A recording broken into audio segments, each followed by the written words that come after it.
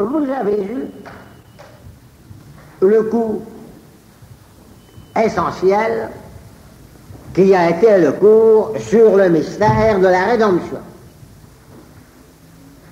Nous avons maintenant, dans les 4 derniers cours, à développer les conséquences du mystère de la rédemption. La rédemption nous est communiquée par les sacrements et dans l'Église. Nous avons donc, comme 4 derniers cours, les 3 cours sur les sacrements et, pour finir, le cours sur l'Église. Je commence aujourd'hui les 3 cours sur les sacrements. Je vous traite aujourd'hui les généralités sur les sacrements, puis nous verrons samedi prochain les 6 premiers sacrements, et nous consacrerons ensuite une séance entière à l'Eucharistie. Nous avons vu dans le cours sur le mystère de la rédemption que notre destinée surnaturelle pour laquelle nous avons été créés ne peut se réaliser qu'en étant rachetés par la croix de Jésus-Christ, donc à condition que Jésus-Christ nous communique sa grâce rédemptrice et que par là nous soyons incorporés à Jésus-Christ ou greffés sur lui. Cela soulève le problème: par quel canal Jésus-Christ nous communique-t-il sa grâce rédemptrice? Par quel moyen sommes-nous incorporés à Jésus-Christ? Par quel chemin sommes-nous participants à la rédemption par la croix de Jésus-Christ? Eh bien, à cette question, la réponse est que Jésus-Christ a institué lui-même les canaux par lesquels nous communiquer sa grâce rédemptrice, les moyens par lesquels nous incorporer à lui.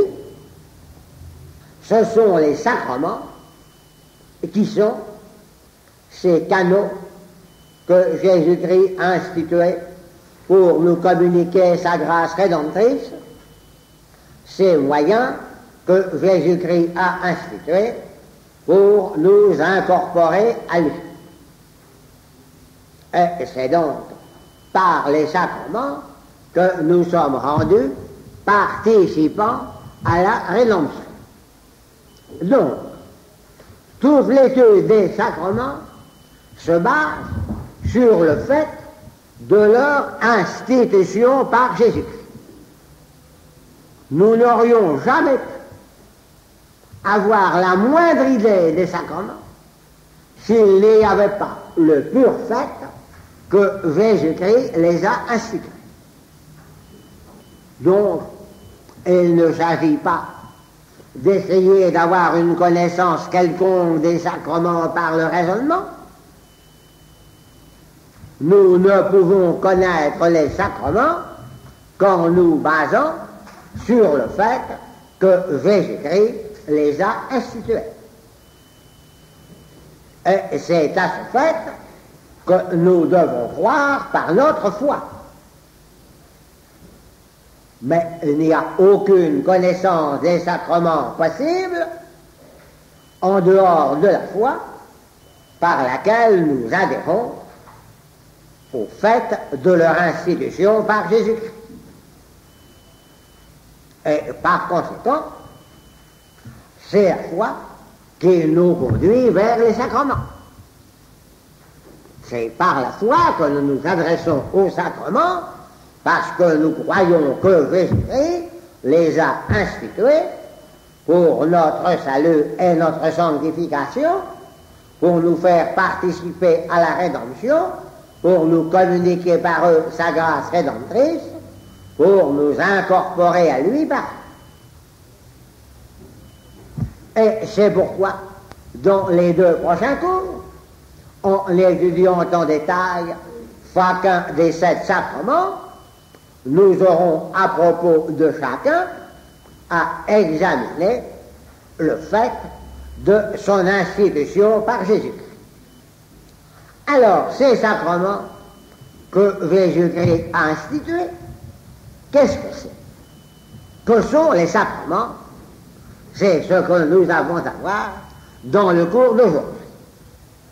Eh bien, les sacrements sont constitués par des réalités matérielles perceptibles par la sensibilité. Par exemple, au baptême, l'eau qui se voit et se touche, et les paroles « Je te baptise au nom du Père, du Fils et du Saint-Esprit » qui s'entendent. Mais, dans les sacrements, ces réalités matérielles et sensibles sont un signe représentant les réalités invisibles et mystérieuses de la vie surnaturelle. Par exemple, au baptême, l'eau qui lave le corps signifie la grâce rédemptrice qui purifie l'âme du péché.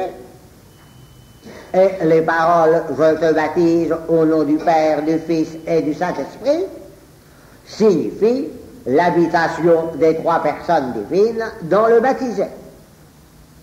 Donc, les sacrements sont des signes sensibles des réalités invisibles et mystérieuses de la vie surnaturelle. Pourrait-on alors définir les sacrements de cette manière en disant qu'ils sont des signes sensibles des réalités invisibles et mystérieuses de la vie surnaturelle? Eh bien, si nous adoptions cette définition, elle ne serait pas fausse, mais elle ne conviendrait pas en propre et d'une manière caractéristique aux 7 sacrements institués par Jésus-Christ, car la foi nous apprend qu'il y en a 7, pas un de plus et pas un de moins. Car cette définition conviendrait non seulement aux 7 sacrements institués par Jésus-Christ, mais à n'importe quel rite religieux authentique. De tout rite authentiquement religieux, on peut dire, c'est un signe sensible des réalités invisibles et mystérieuses de la vie surnaturelle. Donc, pour avoir une définition précise et vraiment caractéristique des 7 sacrements institués par Jésus-Christ, il faut nous demander qu'est-ce qui distingue ces 7 sacrements des autres rites religieux. Eh bien, voilà la différence. Les rites religieux, autres que les 7 sacrements institués par Jésus-Christ, signifient ou représentent la grâce, comme nous venons de le dire, mais ils sont absolument incapables de nous la donner. Ils ne peuvent pas nous donner la grâce. Tandis que les 7 sacrements institués par Jésus-Christ, et eux seuls, ne se contentent pas de signifier ou de représenter la grâce, ils nous la donnent effectivement. Ils la produisent effectivement en tout. Et c'est cela qui caractérise d'une manière absolue, en les distinguant de tout autre rite religieux, les 7 sacrements institués par Jésus-Christ, c'est le pouvoir qu'ils ont de nous donner effectivement la grâce. D'où cette définition des sacrements donnée par le Concile de Trente. Les sacrements sont des signes qui réalisent ce qu'ils signifient. Des signes qui ne font pas que signifier, mais qui réalisent effectivement ce qu'ils signifient. Et ceci appartient en propre aux 7 sacrements institués par Jésus-Christ et eux seuls. Les autres rites religieux sont ce que dans le christianisme on appelle un sacramental. Le mot est écrit au tableau. Et il ne faut donc pas confondre un sacramental avec un sacrement. Par exemple, l'eau bénite est un sacramental, ce n'est pas un sacrement. Et il en est de même de toutes les bénédictions. Le sacre des rois n'est pas un sacrement, c'est un sacramental. Donc ne confondons pas les sacramentaux qui ne peuvent pas donner la grâce avec les sacrements qui la donnent effectivement. Concernant les rites de l'Ancien Testament, antérieurs à la rédemption par Jésus-Christ, on a pris l'habitude de les appeler sacrements de la loi ancienne. Par exemple, la circoncision ou la mendication de l'agneau pascal. Mais il ne faut pas être du mot sacrement ici employé. Quand on dit sacrement de la loi ancienne, cela veut dire que ce ne sont pas les sacrements institués par Jésus-Christ, et donc ces sacrements de la loi ancienne sont absolument impuissants à donner la grâce. Ils ne peuvent pas donner la grâce. Seuls peuvent donner la grâce les 7 sacrements chrétiens institués par Jésus-Christ et qui sont des conséquences de la rédemption par la croix de Jésus-Christ. Tandis que les sacrements de l'Ancienne Alliance sont antérieurs à cette rédemption et n'en bénéficient pas. Or, seule la rédemption par Jésus-Christ peut donner la grâce, elle la donne par le moyen des 7 sacrements chrétiens. À plus forte raison, ce qu'il peut y avoir de rites religieux authentiques dans d'autres religions est évidemment totalement impuissant à donner la grâce. Alors, nous avons maintenant à nous poser le problème: comment les 7 sacrements institués par Jésus-Christ peuvent-ils donner la grâce? Ils ne sont évidemment pas, par eux-mêmes, la source de la grâce. Jésus-Christ est l'unique source de la grâce. Mais les sacrements nous donnent effectivement la grâce parce que Jésus-Christ, unique source de la grâce, a décidé de se servir de ces 7 sacrements comme de moyens, comme d'instruments, comme de canaux par lesquels nous donner la grâce. Donc les 7 sacrements chrétiens nous donnent effectivement la grâce au titre d'instruments utilisés pour cela par Jésus-Christ, source unique de la grâce.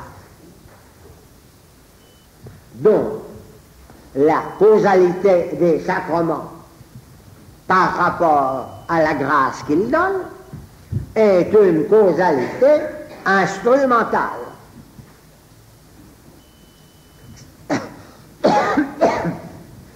C'est la causalité exercée par l'instrument.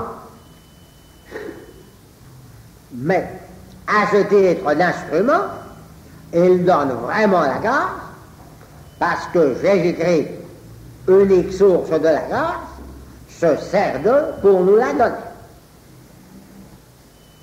Quand nous avons étudié dans le cours de philosophie, en première année, la causalité instrumentale, nous avons vu que la qualité de la cause principale est présente intentionnellement dans l'instrument. Il faut donc dire que la grâce est présente intentionnellement dans les sacrements, puisqu'elle passe par eux, par leur intermédiaire, par leur canal, par leurs moyens, par leur instrument, pour nous être donnée par Jésus-Christ. Ces 7 sacrements sont donc les moyens par lesquels Jésus-Christ nous communique la rédemption.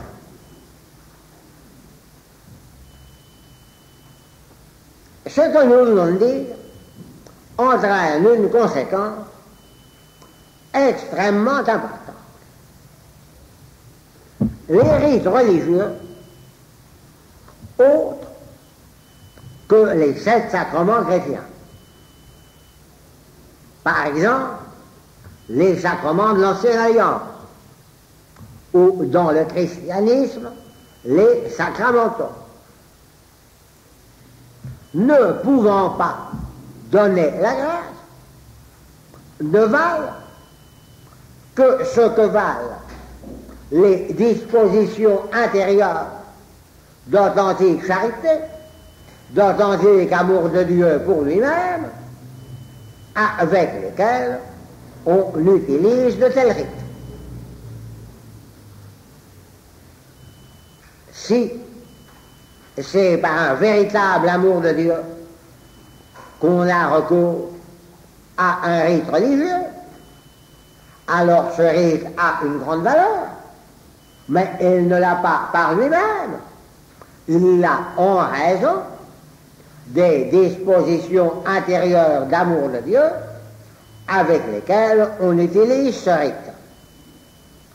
C'est ce que les théologiens ont exprimé en latin en disant que les rites religieux ou que les 7 sacrements chrétiens agissent ex opere operantis. Ex opere en raison de l'action, operantis de l'homme qui agit en ayant recours à ces rites. Ce qui vaut, ce n'est pas le rite, c'est l'action de l'homme qui a recours au rite.